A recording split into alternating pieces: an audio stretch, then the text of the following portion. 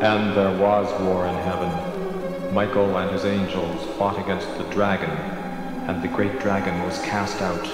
That old serpent called the devil and Satan. He was cast out into the earth, and his angels were cast out with him. Hi, my name is Jim Findlay. My project is called Electric Lucifer, and it's an electronic rock opera that takes place in the mind of a man who's being tortured. That audio track was the prologue, and it describes the war in heaven, which sends the main character, the Electric Lucifer, hurtling down to earth, and it begins our story. Now, my collaborator, Bruce Haack, he couldn't be here, unfortunately, because he died in 1988. But we're in touch, and when he heard I had to give a presentation after lunch, I was worried it might be a little nappy. So he sent this video to maybe wake everybody up. You might want to stand for this. Greetings, fellow robots. I hope oil goes well with you. In this lesson, you will move arms and legs. When you hear this sound, move your right arm. When you hear this sound, move your left arm. When you hear this sound, move one leg. When you hear this sound, move the other leg. Remember, right arm, left arm, one leg, the other leg. Here is your robot music. Do not rust until you can move to it.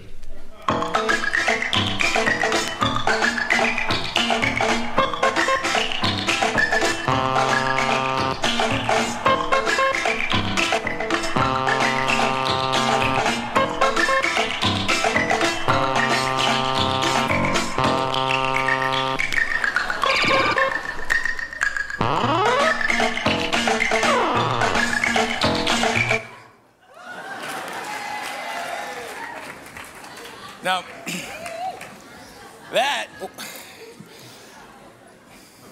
that was a song called School for Robots. Bruce Haack was an early electronic music pioneer. In the beginning of the 1960s, he invented many of his own circuit-bent instruments. And in 1970, he had his own major label release, his only major label release on Columbia Records.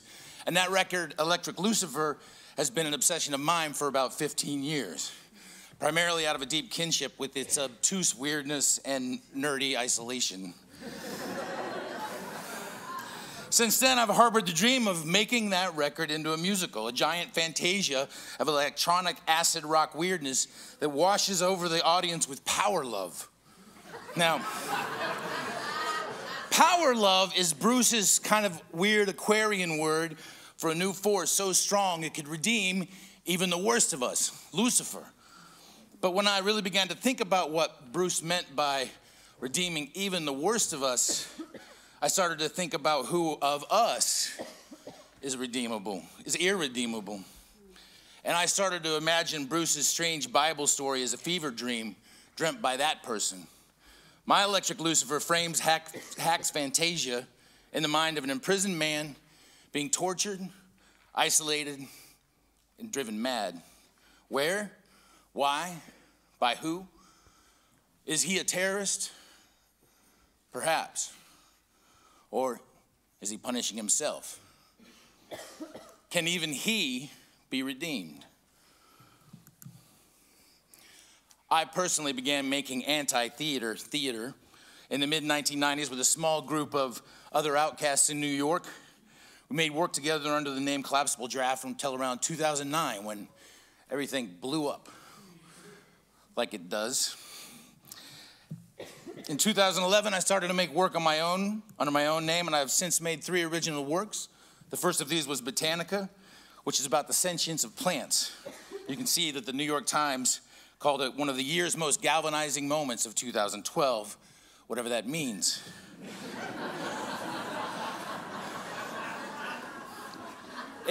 It could have been the plant fucking. The second was Dream of the Red Chamber, a performance for a sleeping audience. Yeah, you heard that right. A sleeping audience. It premiered in 2014 in Times Square, presented by Times Square Arts as a free public event. We performed this durational invitation to sleep for 56 hours over 8 days for an audience of about 3,000 sleeping and non-sleeping people. My most recent work was Vine of the Dead, which we recently performed at the Invisible Dog Arts Center in New York. And it is my skeptical but sincere attempt to contact my mother, who died in 1991. That show will be at Fusebox this next April, if anybody's heading to the festival there. And that brings me back to Electric Lucifer. Bruce's music is the heart of this piece. And I've recruited electronic composer, musician, and fellow insane circuit bender Philip White to develop new arrangements and to compose additional music. At this early stage, we've created 12 out of 15 MIDI demo tracks that we think form the backbone of the show. And now, I'm gonna play one of those for you, along with some rehearsal footage from a very recent first rehearsal. It'll give you a little glimpse of some choreographic and visual vocabulary, and yes, that is Okwe Hakpakwasili, who you will see in the video.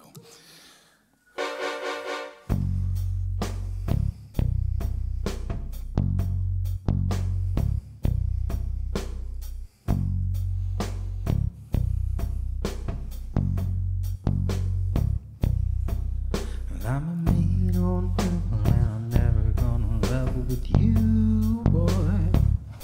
Now, it's important to say that this isn't a tribute project.